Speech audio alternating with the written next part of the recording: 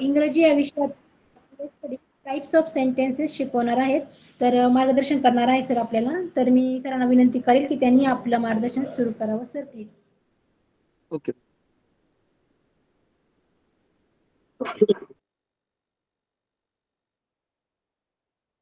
सर्व विद्यार्थ्यांचं मनापासून हार्दिक स्वागत. विद्यार्थी मित्रांनो, आज आपण इंग्रजी या विषयाचा आणि हमखास परीक्षेला येणारा जो भाग आहे टाइप्स ऑफ सेंटेन्सेस या भागावर चर्चा करण्यासाठी व समजून घेण्यासाठी एकत्र आलेलो आहोत. आपण सर्व हुशार विद्यार्थी आहोत. आपल्या सर्वांना हे ज्ञात आहे की इंग्रजीमध्ये जास्तीत जास्त मार्क मिळवण्याची संधी आपल्याला शिष्यवृत्ती परीक्षेत असते. राज्य गुणवत्ता यादी मध्ये आपल्याला अधिकाधिक गुण मिळवायचे असतील तर इंग्रजी विषय आपल्याला या ठिकाणी खूप चांगल्या प्रकारे अधिकाधिक गुण मिळून प्राप्त करून देऊ शकतो हे आपल्या सर्वांना माहित आहे.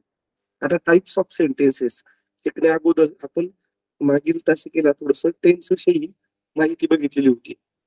आपल्याला टेन्स जेव्हा आपण बघितलं होतं त्यावेळेस आपण बघितलं होतं की 12 प्रकारच्या काळांचे स्ट्रक्चर्स आपण त्यावेळेस समजावून घेतली होती किंवा माहिती करून घेतली होती की starting from simple present tense up to future perfect continuous tense या 12 प्रकारचे काळाचे स्ट्रक्चर शिकत असताना आपण सर्वांनी समजून घेतलं होतं की S + V1 + O + C S + V2 + O + C. मी सुरुवातीला एक पार्श्वभूमी सांगतोय आपल्याला जी कशा पद्धतीने आपल्याला पुढे जायचे बघा. तर ही स्ट्रक्चर्स आपण समजावून घेतली होती. आता आजच्या तासिकेला आपण टाइप्स ऑफ सेंटेन्सेस कडे पुन्हा एकदा जात असताना बरेच उदाहरणं देखील आज आपण बघून समजावून घेणार आहोत. तर आपण आपल्या सगळ्यांना माहित आहे की 2 प्रकारचे आपण टाइप्स समजावून घेत आहोत सेंटेन्स मध्ये. पहिला आहे सिंपल सेंटेन्स, कंपाऊंड सेंटेन्स आणि कॉम्प्लेक्स सेंटेन्स. आता ते आपण पुढच्या याच्यात बघूच, परंतु दुसरा जो प्रकारामध्ये आपण बघत असतो ते assertive sentence, interrogative sentence, imperative sentence and the last one is exclamatory sentences. प्रत्येकाच्या बाबतीमध्ये आजपर्यंत आलेले जे प्रश्न आहेत ते कोणकोणत्या प्रकारचे होते त्यावरही आपण चर्चा करणारच आहोत. सगळ्यात महत्वाचा भाग हे आहे की आलेलं जे सेंटेन्स आहे ते कोणत्या प्रकारचं आहे, which types of sentence is there. खाली दिलेलं जे वाक्य आहे किंवा पर्याय दिलेलं जे वाक्य आहे ते कोणत्या प्रकारचं आहे असाही प्रश्न विचारला जाऊ शकतो किंवा त्याचं स्ट्रक्चर विचारलं जातं. बऱ्याचदा एक दोन प्रश्नपत्रिकेमध्ये आपल्याला स्ट्रक्चर विचारलेलं आहे. तर सर्वप्रथम आपण स्ट्रक्चर समजून घेऊया. बघा, assertive sentences R the basic sentences in English language. Assertive sentences हे इंग्रजी भाषेतील बेसिक सेंटेन्सेस ज्यांना म्हटलं जातं. मराठीमध्ये आपण त्याला विधानार्थी वाक्य म्हणत असतो. याला दुसरं एक नाव आहे बघा विद्यार्थी मित्रांनो. बऱ्याचदा विद्यार्थ्यांचा यामध्ये घोळ होतो की असर्टिव्ह सेंटेन्स हे त्यांना माहिती असतं, परंतु हे दुसरं नाव याला स्टेटमेंट असंही म्हटलं जातं. बघा, ही शब्द आपल्याला माहित असावेत. किंवा त्याला दुसरं एक नाव आहे डिक्लेरेटिव्ह सेंटेन्सेस असंही त्याला म्हटलं जातं. हे तिन्ही नाव आपल्याला माहित असायला पाहिजेत बघा. असर्टिव्ह सेंटेन्स, स्टेटमेंट्स किंवा डिक्लेरेटिव्ह सेंटेन्स. आता याचं स्ट्रक्चर काय, तर मी मागाशीच अगोदरच मला सांगितलं विद्यार्थी मित्रांनो की these R the basic sentences. म्हणजेच काय, आपल्या 12 काळाची जी स्ट्रक्चर्स आहेत S + V + O + C ह्या इंग्रजी वाक्याचं जे बेसिक स्ट्रक्चर आपण ज्याला समजतो की S stands for subject, V stands for subject, V stands for verb, O stands for object and C stands for complement म्हणजे पूरक. आता ह्या प्रत्येक वाक्यामध्ये कॉम्प्लिमेंट असेलच असं नाही, परंतु SVO असं साधारण असर्टिव्ह सेंटेन्स स्ट्रक्चर आपल्याला लक्षात ठेवायचं. परीक्षेला आपल्याला विचारलं जातं which of the following is structure of assertive sentence. आपल्या लक्षात आलं पाहिजे S + V + O + C हे याचं स्ट्रक्चर आहे.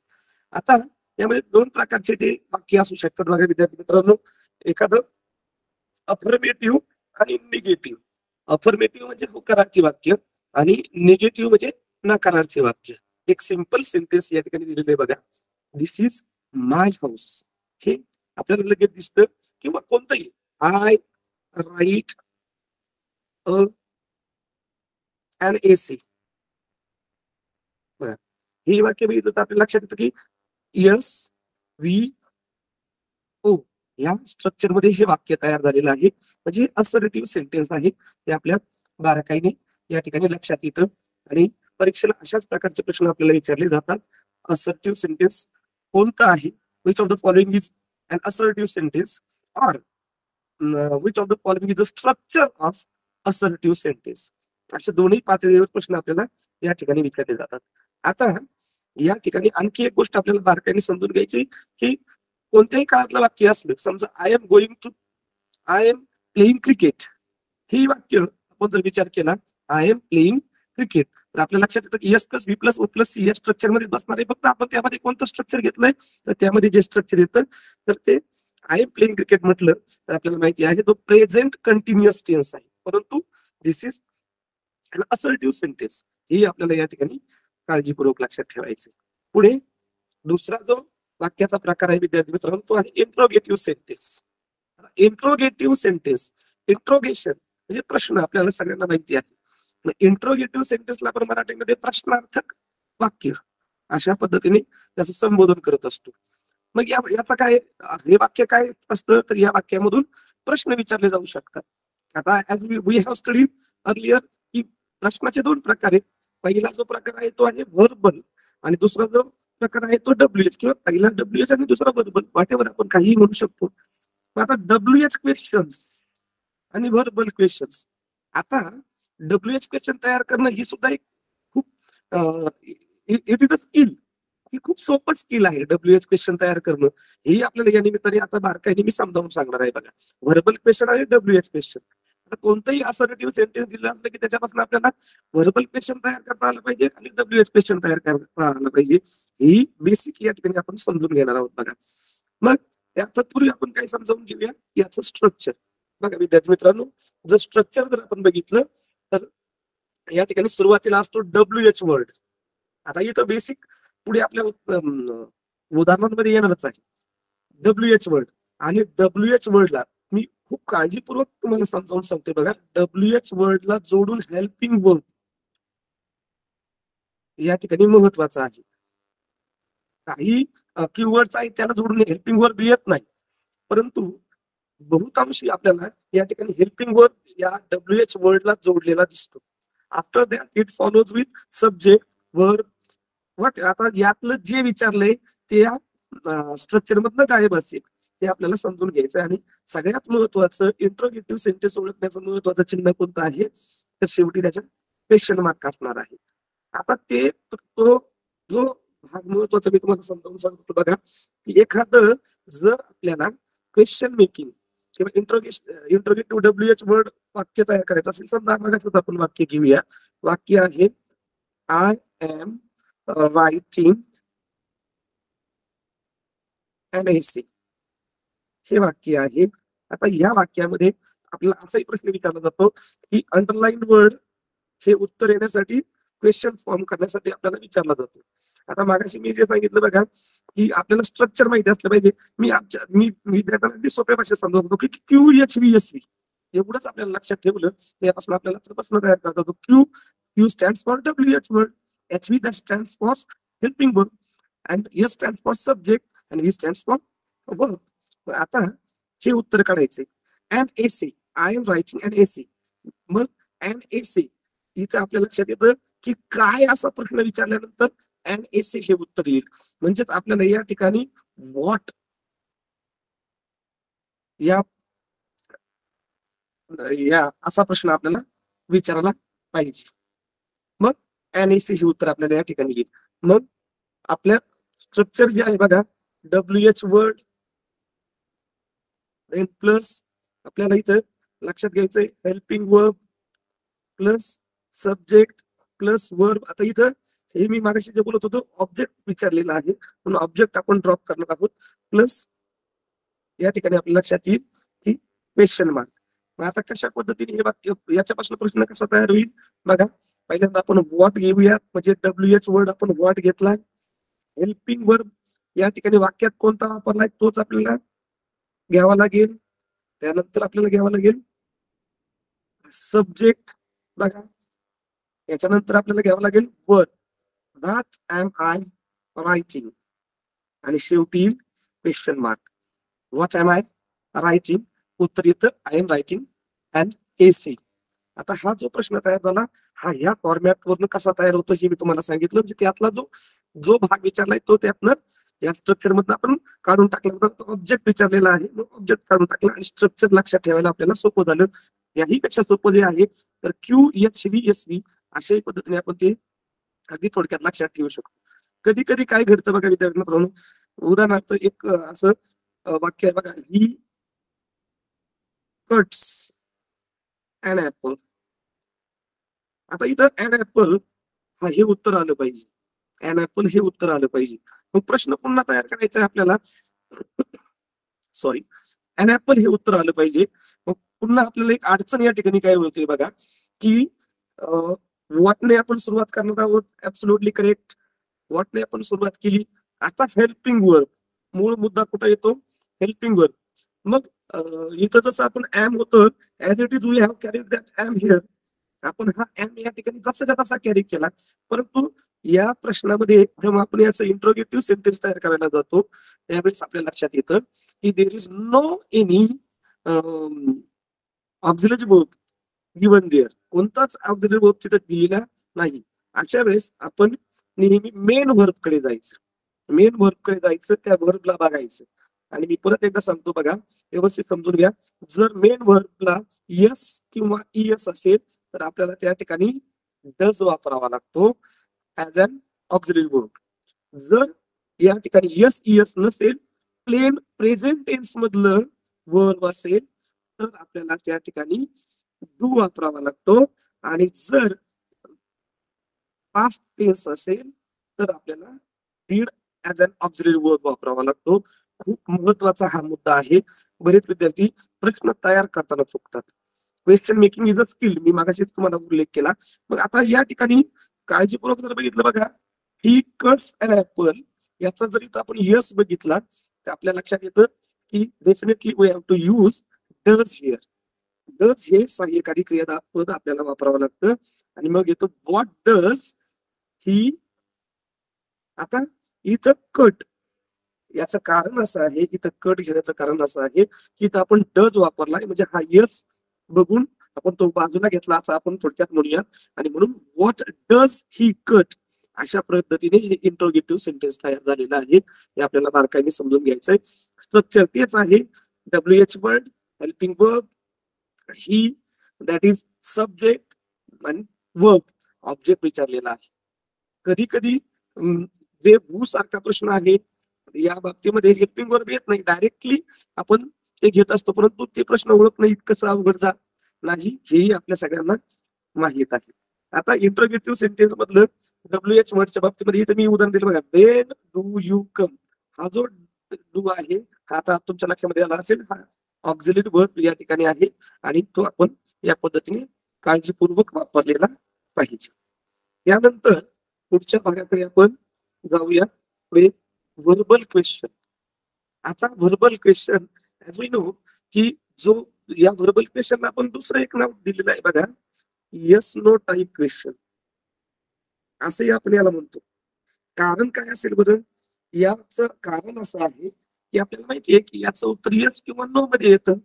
मग आता वर्ब इथंही खूप व्हर्बल क्वेश्चनच्या बाबतीमध्ये बऱ्याचदा मुलं कुठं अडकळतात की मुलांना प्रायमरी ऑक्झिलरीज माहिती असतात.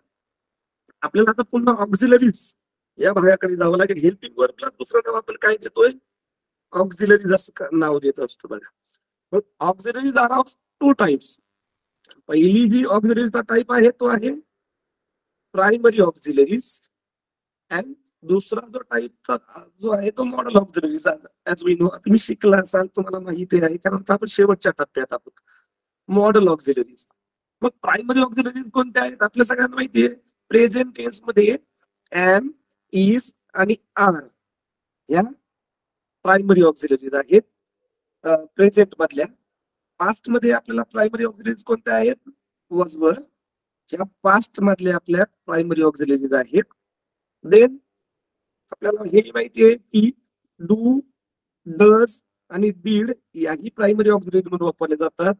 हेही आपल्याला या ठिकाणी काळजीपूर्वक समजून घ्यायचं आहे किंवा आपल्याला माहित झालेलं आहे. त्याचप्रमाणे इकडे जर मॉडेल ऑक्झिलरीज आपण शिकलेलो आहोत, आपल्या सगळ्यांना माहित आहे मॉडेल ऑक्झिलरी मध्ये काय येतं. तर आपण बघितलंय कॅन, मे, कुड, शुड. कॅन, मे, कुड, शुड, मस्ट, मे, माईट. या सगळ्या कोणत्या आहेत, मॉडेल ऑक्झिलरीज आहेत. आता जेव्हा आता पुन्हा आपण आपल्या भागाकडे जाण्या अगोदर घ्या आपल्याला माहित असायला पाहिजे की कॅन, कुड, मे, शल, विल सुद्धा त्यामध्ये आपण ऍज अन मॉडेल ऑक्झिलरी म्हणून त्या ठिकाणी वापरत असतो. या प्रायमरी ऑक्झिलरीज आणि मॉडेल ऑक्झिलरीज मी सांगण्याचा उद्देश असा आहे, इकडेही हॅव, हॅज, हॅड आहे. या सांगण्याचा उद्देश असा. आता पुन्हा आपण आपल्या भागाकडे जातोय म्हणजे तुमच्या लक्षात येईल बघा, अगोदर मी त्याच्या बाबतीत सांगितलं की हेल्पिंग वर्ब म्हणजे त्याला दुसरं नाव आपण काय देतो, ऑक्झिलरीज किंवा सपोर्टिंग वर्ब. 2-3 नावं त्याला लक्षात ठेवली पाहिजेत किंवा आपल्याला माहित असायला हवी की हेल्पिंग वर्ब किंवा ऑक्झिलरीज किंवा सपोर्टिंग वर्ब्स हे सगळे एकाच प्रकारचे आहेत, एकच आहेत. म्हणून आपण बारकाईने त्याचा विचार केला पाहिजे. आता इथं वाक्याच्या सुरुवातीला व्हाईल स्टार्टिंग द सेंटेन्स आपल्याला एक गोष्ट प्रामुख्याने काळजीपूर्वक लक्षात घ्यायची की वाक्याच्या सुरुवातीला आपल्याला जर हेल्पिंग वर्ब दिसला तर आपल्या लक्षात यायला पाहिजे की it is a question. What type of question it is? It is a verbal question. मग यामध्ये मॉडेल ऑक्झिलरीज असतील किंवा प्रायमरी ऑक्झिलरीज असतील, या वाक्याच्या सुरुवातीला आल्या की आपल्या लक्षात आलं पाहिजे इट इज इंट्रोगेटिव्ह सेंटेन्स. आणि या ठिकाणी किंवा याचं उत्तर येस किंवा नो मध्ये can I play, may I go, may I eat, is he a good person. अशा पद्धतीने आपण अनेक उदाहरणं घेतली की हे आपल्या लक्षात येतं की या ठिकाणी वर्बल क्वेश्चन आहे. WH क्वेश्चन आणि वर्बल क्वेश्चन दोन्ही आपण बघितले आहे. आता इथं मी उदाहरण दाखल घेतलंय बघा, R you going to play cricket. लक्षात घ्या, R you going to play cricket. थोडक्यात हे वाक्य अगोदर कसं होतं, you R going to play cricket. मग आपण त्याचं काय केलं, या ठिकाणी फक्त ऑक्झिलरी वर्ब सुरुवातीला घेतलं. जसं मागाशी आपण एक भाग शिकून घेतला होता बघा, एक भाग आपण समजावून घेतला होता की कोणत्याही वाक्याचं WH क्वेश्चन कशा प्रकारे तयार करायचं. अगदी त्याच प्रकारे आपण पुढचाही भाग या ठिकाणी समजावून घेऊया बघा की कोणताही उदाहरणार्थ आता कधी कधी असा प्रश्न येतो बघा, जो आपण he plays kho. Simple sentence पासून जाऊया. आता या वाक्याचं जर आपल्याला व्हर्बल क्वेश्चन करायचं असेल तर पुन्हा आपण जी अगोदरची ट्रिक बघितली होती किंवा अगोदरची पद्धत बघितली होती बघा, आपण we R going to follow that. इथं याचा व्हर्बल क्वेश्चन बनवत असताना इथं आपल्याला बारकाईने बघायचंय, यामध्ये कोणताही ऑक्झिलरी वर्ब आपल्याला दिसत नाही. अमेझॉन, वॉज, वेअर, शाल, will, have, has, do, does, did, may, might, can, कुड, शुड, वुड, नथिंग. कोणतंही या ठिकाणी आपल्याला वर्ब ऑक्झिलरी वर्ब दिसत नाही. मग आपलं काम काय आहे, we have to find that auxiliary verb. आपल्याला तो ऑक्झिलरी वर्ब शोधावाच लागेल. मग तो कुठे शोधायचा, तर आपल्याला तो मेन वर्ब मध्ये शोधता येतो. मग तो कसा शोधायचा, मी सांगितल्याप्रमाणे की जर त्या क्रियापदाला यस किंवा इएस असेल तर at that time there is डस. त्या ठिकाणी आपल्याला डस हा आहे असं आपल्याला समजायचं, घ्यायचा आहे तो आपल्याला. जर कोणताही प्रत्यय त्या ठिकाणी ऍडेड नसेल तर मात्र विद्यार्थी मित्रांनो आपल्याला त्या ठिकाणी डू घ्यावा लागेल. हेही उदाहरण आपण बघणार आहोत. आता इथं बघा, ही प्लेस खो खो. इथं आपल्या लक्षात येतं की हा एस वापरलेला असल्या कारणानं आपल्याला डस या ठिकाणी वापरावा लागेल. म्हणजे डस ही प्ले. आणि एक गोष्ट काळजीपूर्वक आपल्याला घ्यावी लागेल की प्लेचा त्या ठिकाणी यस आपल्याला काढलेला पाहिजे. मूळ छोटीशी मिस्टेक पेपरमध्ये त्या ठिकाणी ठेवलेली असते आणि पहिलाच पर्याय आपल्याला दिला जातो कोणता, does he play kho kho. आपण विचार करतो yes definitely sorry does he place kho kho, असा आपला पहिलाच पर्याय दिलेला आहे. आता आपण विचार काय करतो, अरे ही प्लेस खो खो, मला माहित आहे प्लेस आला म्हणजे मला डज वापरायचा आहे, मग मी डज घेतलेला आहे. ऍब्सोल्युटली करेक्ट सेंटेन्स, एकदम बरोबर वाक्य. पण असं नाही, इथे जर डज वापरलेला असला विद्यार्थी मित्रांनो तर इथे यस आपल्याला वापरायचा नाही. हे वाक्य असं असायला हवं, does he play kho kho, हे वाक्य काय असायला पाहिजे? Does he play kho kho. या ठिकाणी खूप काळजीपूर्वक आपल्याला समजून घेणं गरजेचं आहे की या वाक्यामध्ये आपल्याला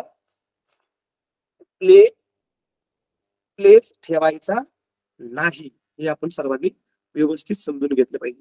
अजून एक, मग मी बोलल्याप्रमाणे अजून एक असं हेच वाक्य जर असं असतं तर ही प्लेड खो खो. हे वाक्य जर असं असतं, जर ही प्लेड खो खो, तर ह्या वाक्याचं आपल्याला जर या ठिकाणी व्हर्बल क्वेश्चन तयार करायचा असता तर आपल्याला पुन्हा इथे बघायचं होतं की या ठिकाणी ईडी दिलेला आहे आणि ईडी दिलेला असल्या कारणाने हा भूतकाळ आहे. There is no auxiliary verb in the sentence. वाक्यात कोणतंही ऑक्झिलरी वर्ब वापरलेलं नाही. त्यावेळेस आपल्याला या ठिकाणी काय घ्यायचं आहे? Did he play kho kho. Did he play kho kho या ठिकाणी आपल्याला क्वेश्चन मार्क मस्ट आहे, कारण हे आपल्याला समजलं पाहिजे. तिसरं उदाहरण जर आपण बघितलं, आय प्ले खो खो. आता आय काय असेल तर हे आपल्या लक्षात आलेलं आहे की इथं हा थर्ड पर्सन सिंग्युलर होता म्हणून, सॉरी इथं आपण हा थर्ड पर्सन सिंग्युलर होता म्हणून इथं यस घेतला होता प्लेसला. आता आय आहे म्हणून इथं यस यस काहीच नाही. मग याचा व्हर्बल क्वेश्चन तयार करत असताना विद्यार्थी मित्रांनो आपल्याला खूप काळजीपूर्वक एक गोष्ट लक्षात घ्यायची आहे की या ठिकाणी आपल्याला आय प्ले खो खो इथं यस यस दोन्ही नाही किंवा या ठिकाणी पास्ट टेन्स पण नाही. ऍट दॅट टाइम डू हा आपल्याला ऍज अन ऑक्झिलरी वर्ब घ्यावा लागेल. Do I play kho kho हा त्याचा व्हर्बल क्वेश्चन तयार होईल, हे आपल्याला समजून घ्यायचं. आता कधी कधी ही एक गोष्ट अजूनही आपल्याला महत्वाची समजून घेणं गरजेचं आहे की काही वेळेस काय घडतं विद्यार्थी मित्रांनो की रेग्युलर वाक्य दिलेलं आहे. समजा आय किंवा वी आर प्लेइंग, तर आता इथं डू डज डीड वापरण्याची गरज आपल्याला अजिबातही नाहीये, कारण त्या ठिकाणी ऑलरेडी आर हा वाक्यामध्ये ऍज अन ऑक्झिलरी वर्ब दिलेला आहे. म्हणून आपल्याला हाच आर समोर घेऊन आर बी प्लेइंग अशा प्रकारे त्याच्यापासून व्हर्बल क्वेश्चन हा तयार करता येतो किंवा तयार करायचा आहे. म्हणूनच मी तुम्हाला सांगितलं व्हर्बल क्वेश्चन तयार करताना अतिशय सोपी पद्धत हीच आहे की आपल्याला we have to identify the auxiliaries present in the sentence. We have to identify the an auxiliaries. कोणती ऑक्झिलरी त्याच्यामध्ये वापरलेली आहे ही फाइंड आउट करणं गरजेचं आहे. आणि by using that auxiliary at the starting of the sentence we can definitely make correct verbal question. हा भागही आपल्याला समजून घेत जाता जाता मी समजावून सांगत होतो की which of the following is the correct verbal question. आता 4 पर्याय दिले जातात की खालीलपैकी करेक्ट व्हर्बल क्वेश्चन कोणता आहे असा प्रश्न विचारला जातो. 4 पर्यायामध्ये मुद्दा म्हणून काय केलं जातं? Did he played question mark. बरोबर, identify the correct verbal question from the following. दुसरं आहे डज ही प्लेज. तिसरं दिलं जाईल डू ही प्लेज. आणि चौथं दिलं जाईल डज ही प्ले. बघा, आयडेंटिफाय द करेक्ट काय विचारले बघा, identify the correct verbal question from the following alternative. आता 4 दिलेले आहेत. Did he played, does he plays, do he plays and does he play. आता बघता क्षणी 4ही आपल्या नियमानुसार 4ही आपल्याला कसे दिसतात? ऍब्सोल्युटली. आता वाक्याची सुरुवात सर तुम्ही म्हटले त्याप्रमाणे ऑक्झिलरी झालेली आहे, म्हणजेच हे 4ही आहे. म्हणजे प्रश्न चुकलाय का? अजिबात नाही. तिथं आपल्या लक्षात आलं पाहिजे जर वाक्याच्या सुरुवातीला इथं डीड वापरलेलं असेल तर इथं आपल्याला हा ईडी वापरता येत नाही. हे वाक्य काय पाहिजे होतं? Did he play. हे वाक्य काय पाहिजे होतं? Did he play. इथंही सेम कंडिशन आपल्या लक्षात आली पाहिजे की डज ही प्लेज. इथं जर इयस वापरलेला असेल तर इथं हा यस आपल्याला वापरता येत नाही. खूप काळजीपूर्वक ह्या गोष्टी आपण बघितल्या पाहिजेत. त्यानंतर इथं जर आपण बघितलं बघा, डू ही प्लेज. आता इथं प्लेज आहे म्हणजे इथं 100% डज असायला पाहिजे. आणि शेवटी जर आपण बघितलं डज ही प्ले, तर या ठिकाणी आपल्याला जे वाक्य जाणवतं हे डज आहे. इकडचा यसही काढलेला, यस ठेवलेला नाहीये, म्हणजे करेक्ट सेंटेन्स आहे हे आपल्याला या ठिकाणी बारकाईने समजतं. आपल्याला व्हर्बल क्वेश्चन तयार करत असताना, WH क्वेश्चन तयार करत असताना आणि टाइप्स ऑफ सेंटेन्स मध्ये सुद्धा हा पार्ट कुठे कुठे इन्क्लुडेड असणार आहे बघा. टेन्स मध्ये येईल तुमच्या, म्हणजे लँग्वेज स्टडीच्या काही भागात हा पार्ट इन्क्लुडेड असणार आहे. ऍज वेल तुम्हाला which of the following is correct verbal question, which of the following is a correct WH question. WH question करताना, व्हर्बल क्वेश्चन करताना या ठिकाणी आपल्याला प्रॉपर त्या ठिकाणी ऑक्झिलरी व्हर्ब आपण वापरलाय का आणि त्याच्यानुसार वाक्यात इतर बदल प्रॉपरली आपण केलेले आहेत का हे समजावून घेणं अत्यंत गरजेचं आहे विद्यार्थी मित्रांनो. म्हणून मी तुम्हाला अगोदर सांगितलं, कारण आपण त्याच्यावर आधारित काही प्रश्न पुढे घेणार आहोत आणि ते प्रश्न आपण व्यवस्थित समजावून घेणार आहोत. पुढे जाऊया. आता तिसरा जो प्रकार आहे आपल्याला जो समजावून घ्यायचा बघा, तो आहे इम्पेरेटिव्ह सेंटेन्सेस. आता इम्पेरेटिव्ह सेंटेन्सला आपण मराठीमध्ये काय म्हणतो, तर आपल्याला सगळ्यांना माहिती आहे आज्ञार्थी वाक्य. आता आज्ञार्थी वाक्य नेमकं काय आहे, आपण सगळ्यांना माहिती आहे की an imperative sentence expresses commands, request, warnings.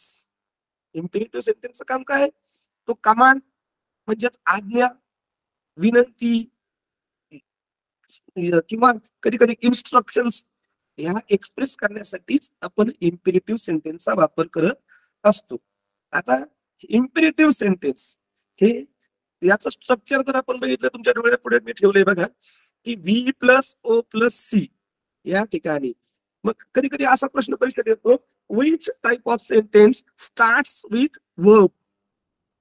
प्रश्न काय बघा, which types of sentence starts with verb, किंवा which types of sentence has verb at the beginning of the sentence.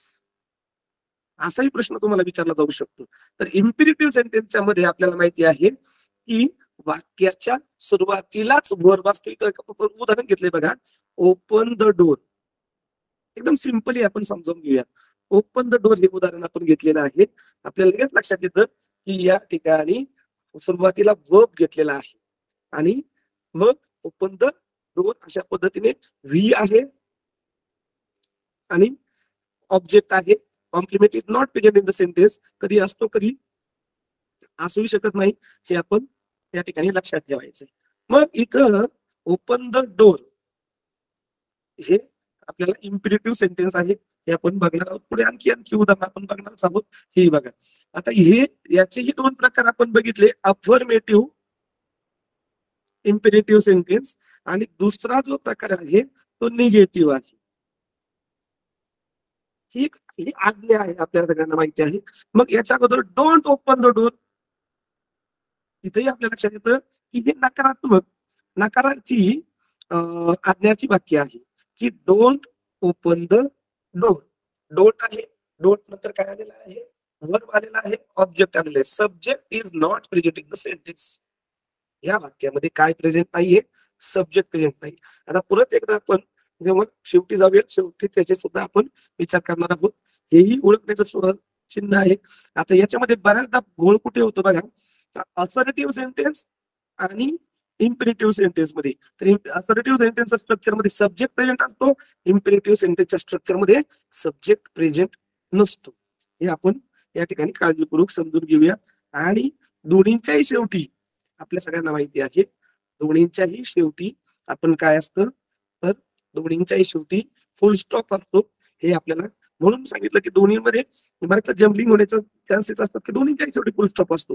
पण we have to identify, is it imperative sentence की is it declarative statement or assertive sentence. हे आपल्याला identify करताना या ठिकाणी verb plus object plus complement किंवा don't plus verb plus object plus complement याचा विचार करून आपल्याला त्या ठिकाणी पुढे जावं लागणार आहे. आता चौथा जो प्रकार आपल्या समोर ठेवतोय बघा, तो आहे एक्सक्लेमेटरी सेंटेन्सेस. आता what is mean by exclamatory sentence? Exclamatory sentence means, as we know, आपल्याला हे माहित आहे की सेंटेन्स विच एक्सप्रेस सडन और स्ट्रॉंग इमोशन्स, जो सडन किंवा स्ट्रॉंग इमोशन्स दाखवतो त्याला आपण काय म्हणतो, एक्सक्लेमेटरी सेंटेन्स. आता याचं स्ट्रक्चर करताना आपल्याला how beautiful the scene is, इथं लगेच लक्षात येतं की सुरुवातीला हाऊ आहे, त्यानंतर आपण काय घेतलेलं आहे, ऍडजेक्टिव्ह घेतलेला आहे, द सीन इज. आता इथं सब्जेक्ट किंवा आपण काउंटेबल नाऊन सुद्धा म्हणू शकतो. दोन्ही प्रकार तुम्हाला माहित असायला पाहिजे, नुसतं सब्जेक्ट नाही तर काउंटेबल नाऊन हा सुद्धा भाग आपल्याला समजला पाहिजे. अँड शेवटी एक्सक्लेमेटरी मार्क आहे, हे आपल्याला समजलं पाहिजे की शेवटी एक्सक्लेमेटरी मार्क आहे.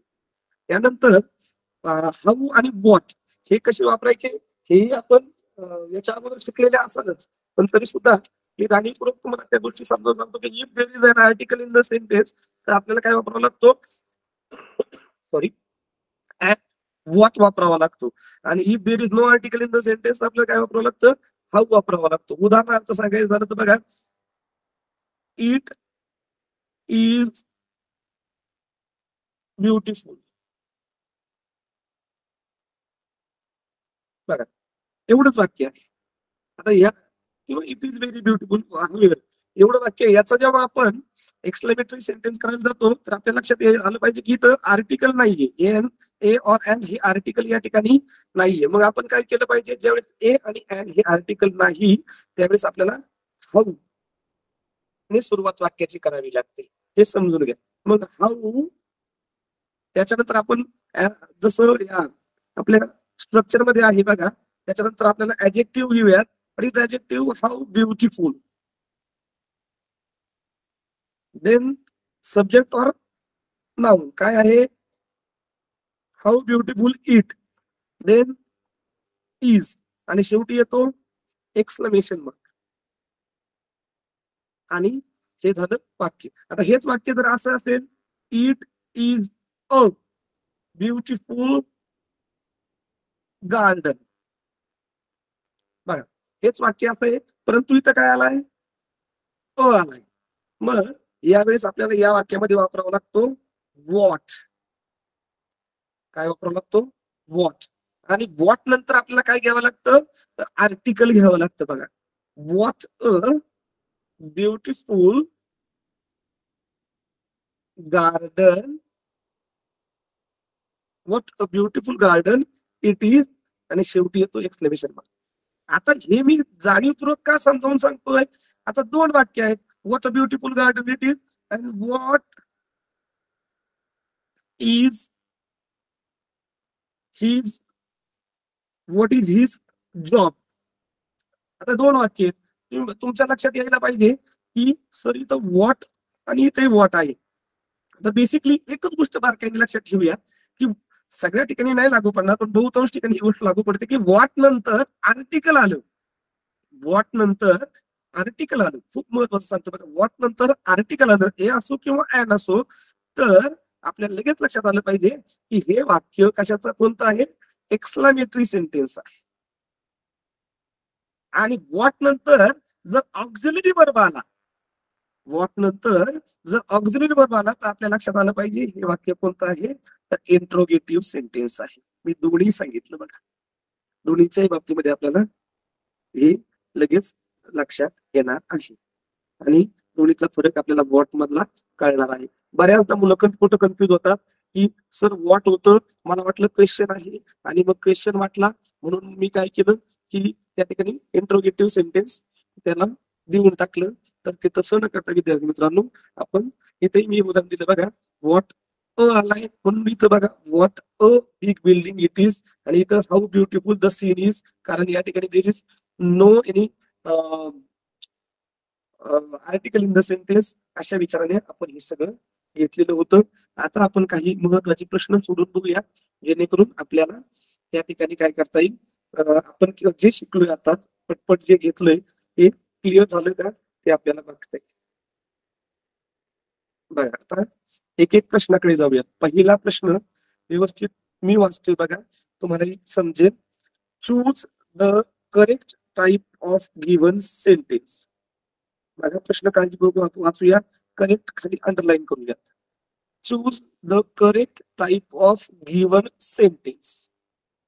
मग प्रश्न काय पुढे बघा, where are you, he asked, आणि शेवटी ते काय दिलाय, फुल स्टॉप दिलाय. परंतु आपल्याला या वाक्याचा काय निवडायचा आहे, तर या ठिकाणी आपल्या लक्षात येतं क्वेश्चन या ठिकाणी दिसतोय आपल्याला WH वर्ड आहे, आणि त्याला जोडून या ठिकाणी आपल्याला ऑक्झिलरी वर्ब दिसतो. म्हणजे आपल्या लक्षात येतं की हा काय आहे, it is an interrogative sentence. पुढचं आहे बघा, मग आपण आता चर्चा केली त्या प्रश्नाची बघा, which part of speech will you use to make imperative sentence in the beginning. In the beginning तुम्ही कोणता भाग वापरणार आहात इम्पेरेटिव्ह सेंटेन्स तयार करण्यासाठी खालीलपैकी. बघा बघा, प्रश्न खूप महत्वाचा आहे. Which part of speech will you use to make imperative sentence. मी जसे अंडरलाईन करतो ना बाळांनो, तसे अंडरलाईन तुम्हाला सुद्धा करता आल्या पाहिजेत. तुमच्या ज्या पेपरमध्ये क्वेश्चन रिडिंग करताना you must underline the keywords. हे कीवर्ड्स आहेत. मग आपल्या लक्षात येतं इथं काय आहे, नाऊन नाही वाक्याच्या सुरुवातीला नसेल, व काही वाक्याच्या सुरुवातीला त्या ठिकाणी आपल्याला असेल काय बघूया, कंजंक्शन डेफिनेटली नॉट, प्रोनाउन नाही. आपल्याला माहितीये आपण स्ट्रक्चर शिकलोय इम्पेरेटिव्ह सेंटेन्स बी प्लस ओ प्लस सी. म्हणजे या ठिकाणी वर्ब हा वाक्याच्या सुरुवातीला असायला हवा, ही गोष्ट आपल्याला या ठिकाणी क्लिअर झालेली दिसते. उत्तर आपल्याला सापडतं. तिसरं जो भाग आहे बघा, तो काय विचारलाय बघा, choose the correct exclamatory sentence from the given alternative. Me underline करतोय बघा, काय निवडायचंय, करेक्ट निवडायचंय, एक्सक्लेमेटरी सेंटेन्स निवडायचंय, आणि अल्टरनेटिव्ह मधून निवडायचं आहे. आपल्याला या ठिकाणी किती निवडायला लावलेत, त्यांनी सांगितलं 2 ऍप्रोप्रिएट ऑप्शन्स, 2. आता बघूयात, व्हेअर आहे, क्वेश्चन मार्क आहे, इज आहे, लगेच कळतं नाही, हा काय नाहीये एक्सक्लेमेटरी सेंटेन्स नाही. पुढे व्हाय R you crying, Rajani ask to लिहिला, व्हाय आर यू, व्हाय आहे, ऑक्झिलरी त्याला जोडून आलेला आहे, ऑक्झिलरी जोडून आला म्हणजे इंट्रोगेटिव्ह सेंटेन्स आहे, क्लिअर झालं. इथं व्हॉट आहे.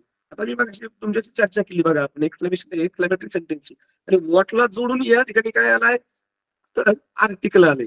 व्हॉटला जोडून आर्टिकल आलं की आपल्याला लगेच क्लिक झालं पाहिजे, अरे व्हॉटला जोडून आर्टिकल आलं, that means it is an exclamatory sentence असू शकतं. मग आपण चेक करायचं, शेवटी एक्सक्लेमेशन मार्क आहे, ठीक आहे. What a great job he has done आणि व्हॉट अ पिटी, हे दोन त्या ठिकाणी आपल्याला दिसतात, आणि या ठिकाणी दोन उत्तरही आपल्याला क्लिअर झालेले दिसतात. आता पुढचा भाग, चौथा प्रश्न काय बघा, तोही त्याच्यावर आधारित आहे, ऑड मॅन आउट वर आधारित प्रश्न आहे. काय विचारलंय, where is the book, question mark, where is the book. इकडे बघा, व्हॉट इज दॅट, बघा वेअरला जोडून इज आहे, व्हॉटला जोडून इज आहे, ऑक्झिलरी वर्ब आहे, वाय आर, हे तीनही आपल्याला एकाच संचातले दिसतात. म्हणजेच काय आहेत, तर WH इंट्रोगेटिव्ह सेंटेन्सेस आहे, आणि आय एम लकी हे आपल्याला सरळ दिसतं हे असर्टिव्ह सेंटेन्स आहे. म्हणजे आपल्याला ऑड मॅन आउट करताना अडचण येत नाही. त्यानंतर पाचव्या प्रश्नाकडे आपण व्यवस्थितपणे समजून घेऊयात बघा. Choose the assertive sentence from the given alternative. Assertive sentence निवडायचा आहे गिवन अल्टरनेटिव्ह मधून. आता इथं पहिल्यापासून आपण बारकाईने बघत जाऊया. Bring that chair here. Bring, आता हा सुरुवातीला काय आलाय विद्यार्थी मित्रांनो, वर्ब आलाय. वर्ब आपला कुठे असतो सुरुवातीला, आपल्याला माहितीये इंट्रोगेटिव्ह मध्ये V plus O plus C, म्हणजे इंट्रोगेटिव्ह सॉरी इम्पेरेटिव्ह सेंटेन्स आहे. इथं बघितलं कम फास्ट, अरे कम फास्ट, बरोबर, म्हणजे वर्ब आलाय सुरुवातीला, that means it is also imperative sentence. तिसरं वाक्य मी बघितलं कॅच द बॉल, इथेही वर्ब वाक्याच्या सुरुवातीला आला, म्हणजे आपल्या लक्षात येतं V प्लस O आहे, that means it is also imperative sentence.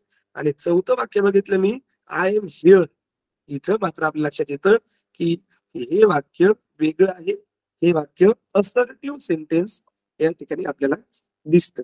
आणि आपल्याला हे या ठिकाणी बघा आपण प्रत्येक पर्यायाचा विचार केलाय. विद्यार्थी मित्रांनो, प्रत्येक पर्यायाचा विचार करणं खूप गरजेचं असतं. कधी कधी काहीतरी छोट्याशा त्याच्यामध्ये आपण म्हणूयात की क्लुप्त्या ठेवलेल्या असतात, आणि त्या आपल्याला समजल्या पाहिजे. 6व्या प्रश्नाकडे आपण जाऊया.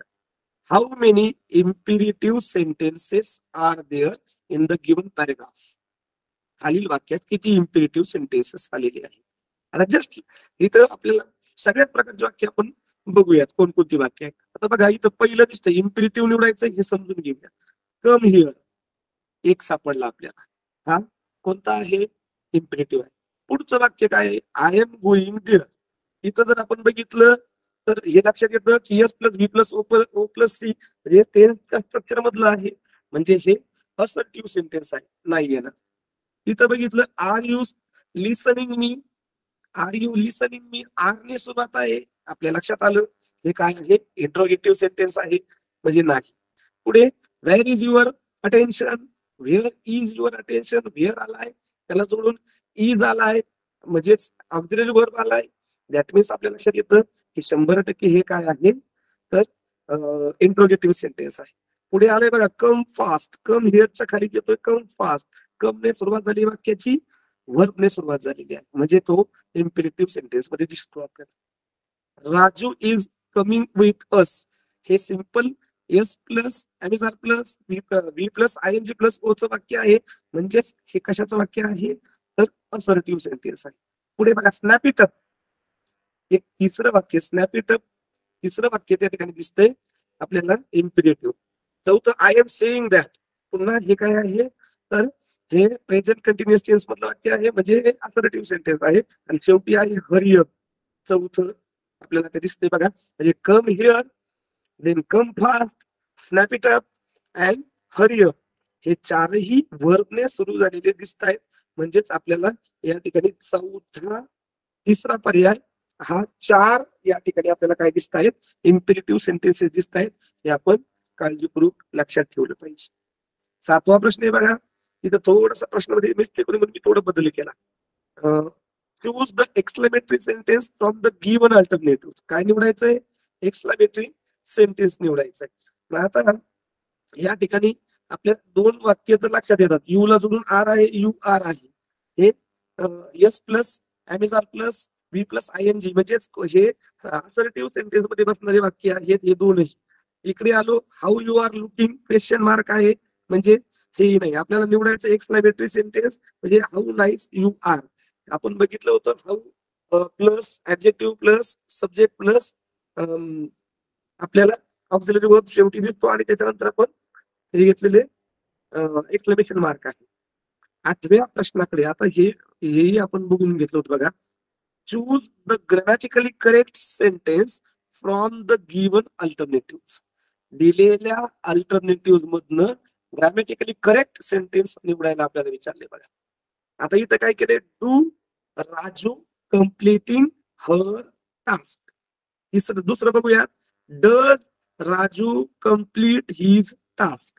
तिसरं बघूया, did Raju complete her task. आणि चौथा आहे do Raju completed his task.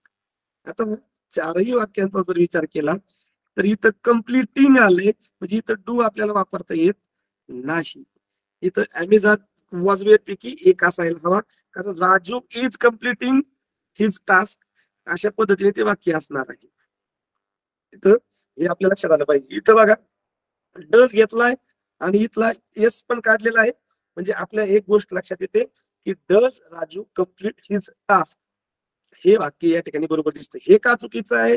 Do आहे आणि कम्प्लिटेड इथं ठेवलंय बघा. मी बघा तुम्हाला समजून सांगितलं की इथं एकतर डीड असायला हवं आणि इथं कम्प्लीट असायला हवं, अशा प्रकारे याचा आपण विचार केलेला होता. इथं डीड राजू इथं भर आलाय, हे आपल्या लक्षात त्या ठिकाणी आलं पाहिजे. पुढे जाऊया 9वा प्रश्न, ऑड मॅन आउट. आता थर्ड पर्सन सिंग्युलरचा नियम आपल्या सगळ्यांना माहिती आहे. त्या नियमानुसार आपल्याला या ठिकाणी माहिती आहे Gita likes and apple. Gita likes, इथं ही थर्ड पर्सन सिंग्युलर आहे म्हणून इथं लाईक्स असायला हवं, हेही बाद होतं. गीता लाइकिंग अँड ऍपल, तर लाइकिंग जेव्हा आपल्याला ह्या काही जोड्या जाणीवपूर्वक माहित असायला हव्या मित्रांनो की कशा प्रकारे त्या फॉर्म होतात. उदाहरणार्थ इथं समजावून सांगतो बघा. आपल्याला पहिलं प्रेझेंट टेन्सच्या बाबतीमध्ये एक गोष्ट आपल्याला माहित आहे की प्रेझेंट टेन्स मध्ये सिंपल प्रेझेंट टेन्स जर असेल तर आपल्याला थर्ड पर्सन सिंग्युलर करता असेल तर क्रियापदाला आपण यस किंवा इयस लावतो, हे आपल्याला पहिल्यांदा लक्षात ठेवायचं. नंतर M, is, R, was, where, शल बी आणि विल बी यांच्या बरोबर आपण नेहमी काय वापरतो, क्रियापदाला आयएनजी वापरतो. हे आपल्याला लक्षात ठेवायचं. यांच्या बरोबर Amazon, was, wear, shall be, will be बरोबर नेहमी क्रियापदाला आयएनजी आपण वापरतो. आणि हॅव, हॅज, हॅड यांच्या बरोबर आपण नेहमी V3 वापरतो. या जोड्याच लक्षात ठेवायचं. Amazon, was, wear, shall, will be क्रियापदाला आयएनजी, has, had क्रियापदाला V3. हे फक्त आपल्याला कुठे बदल होतो तर ऍक्टिव्ह पॅसिव्ह व्हॉइस मध्ये थोडासा बदल आपल्याला होतो, ते आपल्याला त्या ठिकाणी फक्त काळजीपूर्वक लक्षात ठेवावं लागेल. आणि तिसरं बिन च्या बाबतीमध्ये सुद्धा आपल्याला मी सांगितलंय की म्हणजे प्रेझेंट परफेक्ट कंटिन्युअस टेन्स असेल, पास्ट परफेक्ट कंटिन्युअस टेन्स असेल तर आपल्याला माहिती आहे बिन बरोबर आपण V प्लस आयएनजी वापरतो. हे आपल्याला सगळ्यांना माहिती. जसं I have bin playing cricket, I had bin playing cricket आणि I shall have bin playing cricket. या जोड्या आपल्याला बारकाईने जर लक्षात ठेवल्या तर याचे प्रश्न सोडवताना अडचण येत नाही. म्हणजे गीता लाइकिंग ॲन ऍपल हे वाक्य चुकीचं आहे. इज पाहिजे होतं त्या ठिकाणी किंवा वॉज पाहिजे होतं त्या ठिकाणी, हे आपल्या लक्षात आलं पाहिजे. देन गीता लाइक्स अ ऍपल म्हटलंय, इथं अ ऍपल नाही तर आपल्याला ॲन ऍपल पाहिजे. अशा प्रकारे चारही वाक्यांचा आपण बारकाईने जर विचार केला तर आपल्याला यावरची उदाहरणं सोडवताना बऱ्याचदा अडचणी येत नाही. त्यानंतर your friend is going somewhere, which question will you ask. Your friend is going somewhere, which question will you ask. Choose to appropriate options. पहिला बघा where are you going, and दुसरा प्रश्न आपण हाऊ मच ने नाही होणार, हु R you going नाही होणार, वेन विल यू कम. प्रश्न कसा तयार झालेला आहे तर या ठिकाणी आपल्या लक्षात येतं की वेअर आणि वेन यांच्या बरोबर या ठिकाणी ऑक्झिलरीज वापरलेल्या आहेत. हे आपल्याला त्या ठिकाणी काळजीपूर्वक समजून घेतलेलं आहे. पुढे जाऊयात विद्यार्थी मित्रांनो, काही महत्वाचे प्रश्न या ठिकाणी समजून घेऊयात. आता choose the correct statement from the given alternative. असा एक 13वा प्रश्न इथं आपल्याला दिसतो बघा. करेक्ट स्टेटमेंट निवडायचा आहे. आता मी सांगितलं स्टेटमेंट याचाच अर्थ काय आहे तर स्टेटमेंट याचाच अर्थ काय आहे, डिक्लेरेटिव्ह सेंटेन्स किंवा असर्टिव्ह सेंटेन्स. इथं जर आपण बघितलं तर हे वेअरने सुरू झालंय म्हणजे आपल्या लक्षात येतं की हा कोणता आहे तर हा व्हर्बल इंट्रोगेटिव्ह सेंटेन्स आहे. हे यामध्ये येत नाही. इथं गिव्ह मी दॅट स्पेक्टॅकल सुरुवात कशाने झाली आहे, व्हर्बने झालेली आहे. तर याचा अर्थ हे काय आहे आपल्याला लक्षात आलं की हे इम्पेरेटिव्ह सेंटेन्स आहे, त्या ठिकाणी स्टेटमेंट नाहीये. नंतर व्हॉट अ नाईस जॉब या ठिकाणी जर आपण बारकाईने बघितलं तर आपल्याला लगेच लक्षात येतं की हे काय आहे तर व्हॉटने सुरू झालेला आहे, परत त्याला अजून आर्टिकल आलंय आणि शेवटी एक्सक्लेमेशन मार्क आहे. म्हणजे हे काय आहे एक्सक्लेमेटरी त्या ठिकाणी सेंटेन्स आहे. म्हणजेच आपल्या लक्षात येतं शी वॉज टॉकिंग या ठिकाणी yes plus was were plus we plus आयएनजी plus O plus C चं वाक्य आहे. म्हणजे हे स्टेटमेंट आहे, हे आपल्याला समजतं आणि त्या पद्धतीने आपण त्याचा विचार करायचा आहे. पुढचं वाक्य बघा. Choose the interrogative sentence from the given alternative. Interrogative sentence निवडायचंय. सरळ आपल्याला दिसतं वेअरने सुरुवात झालेली आहे, ते आपल्याला त्या ठिकाणी बारकाईने समजतं. थोडक्यात आज आपण जास्तीत जास्त उदाहरणं त्या ठिकाणी घेतलेली आहेत आणि इंट्रोगेटिव्ह सेंटेन्स, इम्पेरेटिव्ह सेंटेन्स, त्याचबरोबर आपण या ठिकाणी बघितलं की एक्सक्लेमेटरी सेंटेन्स याचे स्ट्रक्चर्स पुन्हा एकदा आपण जाता विद्यार्थी मित्रांनो एकदम काळजीपूर्वक लक्षात घेऊयात आणि त्याने पुढे जाऊयात. विद्यार्थी मित्रांनो परत एकदा बघा, असर्टिव्ह सेंटेन्सच्या बाबतीमध्ये जर बघितलं तर यस व्ही ओ सी हे आपल्याला लक्षात ठेवायचंय. मी तुम्हाला सांगितलं इंट्रोगेटिव्हचे 2 प्रकार पुन्हा एकदा रिपीट करतोय, हे समजून घ्या. WH वर्ड आहे, WH क्वेश्चन आहे आणि व्हर्बल क्वेश्चन आहे. असं साधारण या दोन्हींच्या बाबतीमध्ये आपण बघितलं. तिसरा प्रकार आपण जो बघितला होता तो इम्पेरेटिव्ह सेंटेन्स. याच्या बाबतीत लक्षात काय ठेवायला सांगितलं, व्हर्बने सुरू होतो, हे एक महत्वाचं. आणि दुसरी गोष्ट त्या ठिकाणी हे काय एक्सप्रेस करतो, कमांड्स करतो, इन्स्ट्रक्शन्स करतो, रिक्वेस्ट करतो, वॉर्निंग्स करतो. त्याचे 2 प्रकार आपण बघितले, अफर्मेटिव्ह बघितला आणि निगेटिव्ह बघितला. त्यानंतर चौथा जो प्रकार आहे बघा, एक्सक्लेमेटरी सेंटेन्स आपण बघितलं. सडन और स्ट्रॉंग इमोशन्स दाखवतो आणि कशा प्रकारे ओळखायचा तेही चिन्ह मी बघायचं. जर व्हॉट आला तर त्याला जोडून आपल्याला बऱ्याचदा त्या ठिकाणी काय वापरलेलं असतो, तर आर्टिकल वापरलेलं असतं. व्हॉटला जोडून आर्टिकल आलं की आपल्याला त्या ठिकाणी काळजीपूर्वक लक्षात घ्यायचंय की ते वाक्य हे एक्सक्लेमेशन आहे किंवा एक्सक्लेमेटरी सेंटेन्स आहे. हे आपण सर्वजण व्यवस्थित समजून घेऊया आणि काळजीपूर्वक ते लक्षात घेऊया. आता इथे एक प्रश्न आहे बघा, which of the following is not an interrogative sentence. आपल्याला हेच लक्षात येतं, हरी अप हे त्या ठिकाणी V plus O plus C मधलं वाक्य आहे, म्हणजेच ते इम्पेरेटिव्ह सेंटेन्स आहे. इथं which of the following is not a statement असा प्रश्न विचारलाय. हे आपल्याला लक्षात येतं की स्टेटमेंट नाही. मग women is reading a book हे स्टेटमेंट आहे. शी इज वॉचिंग टीव्ही हे स्टेटमेंट आहे. रन फास्ट वर्बने सुरू झालेलं आहे म्हणजे हे इम्पेरेटिव्ह सेंटेन्स आहे, हे आपल्या लक्षात येतं. आणि राणी इज कुकिंग फूड याच्याकडे बघितलं की आपल्याला लगेच लक्षात येतं की हेही काय आहे, तर एस प्लस बी प्लस ओ प्लस सी मधलं वाक्य आहे. That means it is a statement. म्हणजेच आपल्याला या ठिकाणी दिसतं रन फास्ट हे काय आहे, तर is not a statement. It is not a statement. हे आपण काळजीपूर्वक या ठिकाणी समजावून घेतलेलं आहे. विद्यार्थी मित्रांनो, अतिशय थोडे दिवस परीक्षेसाठी राहिलेले आहेत आणि आपण सर्वजण अतिशय चांगल्या पद्धतीने अभ्यास करत आहात. आज आपण टाइप्स ऑफ सेंटेन्स वर व्हेरियस टाइप्स ऑफ या ठिकाणी एक्झाम्पल्स घेतलेले आहेत. पुन्हा एकदा या ठिकाणी तुम्हा सर्वांना परीक्षेसाठी हार्दिक हार्दिक हार्दिक शुभेच्छा देतो आणि या ठिकाणी थांबतो. धन्यवाद. धन्यवाद सर. आज आदरणीय श्री सचिन पडकलमल सरांनी आपल्याला लँग्वेज स्टडी यामधील टाइप्स ऑफ सेंटेन्सेस याबाबत अतिशय सविस्तर आणि सुंदर असं मार्गदर्शन केलेलं आहे पहा. तर मी सरांचे जिल्हा परिषद अहमदनगरच्या वतीने मनपूर्वक धन्यवाद व्यक्त करते. त्याचप्रमाणे डॉक्टर पवार बाबासाहेब सर, आदरणीय श्री रवी भापकर सर यांचे धन्यवाद व्यक्त करते. थांबूयात आपण इथे. धन्यवाद सर.